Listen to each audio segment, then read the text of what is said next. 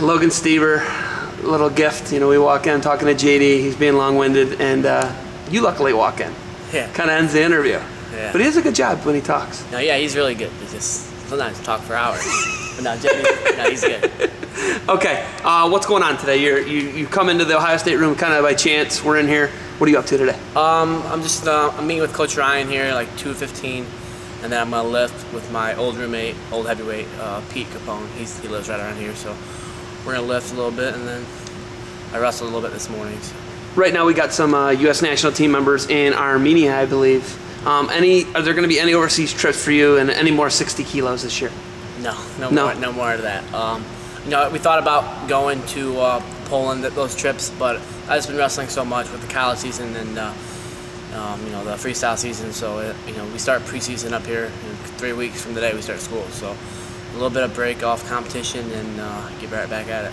141 next year. We've talked about this. How close is the weight? Are you getting the weight up now that you don't have to worry about 60 kilos anymore? Yeah, you know, I've always been. I mean, I'm like the same weight as I was last year. So I just have to not lose 8 more pounds. So it's nice. My weight's, you know, my weight's in the 50s, so I'm lifting all the time, every day. So I feel good, and I'm excited for the season. You know, Connor's going to be redshirting this year, but he'll be there for you to work out with, and I don't know if you're going to beat on him, what's going to go on there, but that's normally what goes on. But you know, next year, obviously the goal is to win a 3rd NCAA title. Yes. Kendrick Maple's at your weight. He's the defending champ. What do you got to do? And there, you know, there's other guys besides him, but you know, what do you got to do to stay focused and win your 3rd NCAA title? You know, I just keep training hard, and what's good about Ohio State is that there's no, I'm not just gonna walk in the room and just be the best. Like, there's so many good guys with the, you know, Angel, Reese, the guys I'm training with, and then Coach Jaggers, Lou's helped me out, Hunter's there, Ian Paddock's there. I can, you know, now I'm 41, I can wrestle with a 57, so it's gonna be good. You know, I always want to be better. So, you know, there's a lot of things that, you know, I still need to work on. It just sometimes, you know, it doesn't look like, oh, he's doing well, but you know, there's a lot of things I need to work on. You can tell by freestyle season. So, you know, I'm always motivated, and it should be a fun year. After next year, and this is kind of an interesting question, and I asked Kellen Russell this. He was a tweener. You might end up actually being a tweener between 60 and 66 kilos. Will we eventually see you wrestle a little bit of 66 kilos, do you think? No. I mean, not for like any of the senior events. I thought about this year wrestling 66 with my brother at universities. So I might do that just for another competition to get matches in. But for all the senior events, unless I get a lot bigger, which is not going to happen, so I'll be 60 for all the events.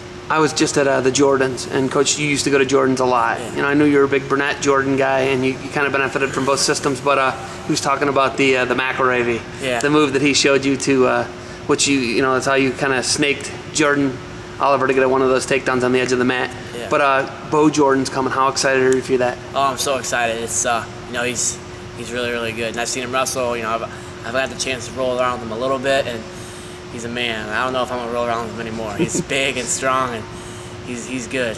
I'm excited. I can't wait. You know, it's gonna be.